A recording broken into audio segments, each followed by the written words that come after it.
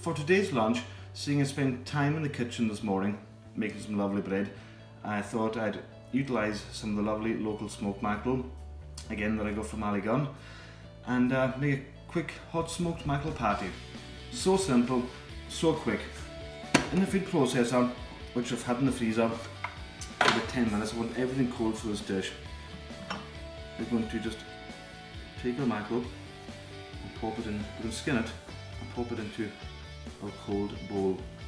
There's about 200 grams of mackerel here. We want to feel for any bones as well, because we don't want any unpleasantness in this. So we've had that skinned.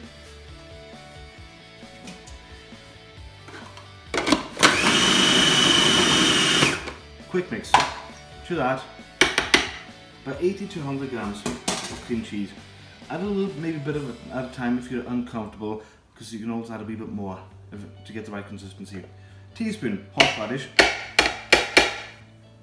that's a peppery flavour. 8 drops of lemon, we can also add a bit more. A whiff of dried dill.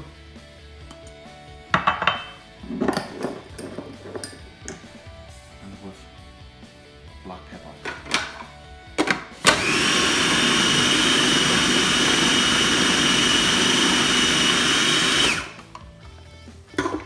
Just scrape down all the flavour when I open that. The smell just.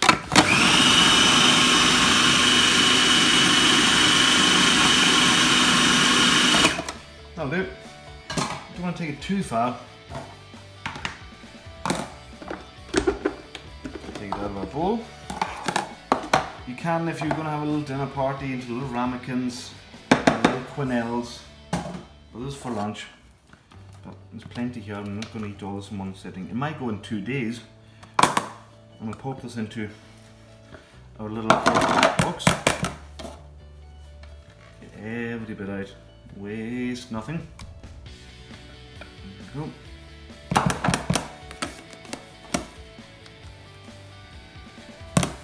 Seem quite loose at the moment, but once it's chilled back in the fridge, it'll firm up. Lid on, into the fridge, and that'll last 2 or 3 days in the fridge if you haven't eaten it by then. So here's my lunch for today: my locally sourced hot smoked mackerel, toasted bread, simple rocket salad. You can add some butter to the dish if you like, to the hot toast, but I like lashings of the pate on, so it actually leaves teeth maximums. Enjoy.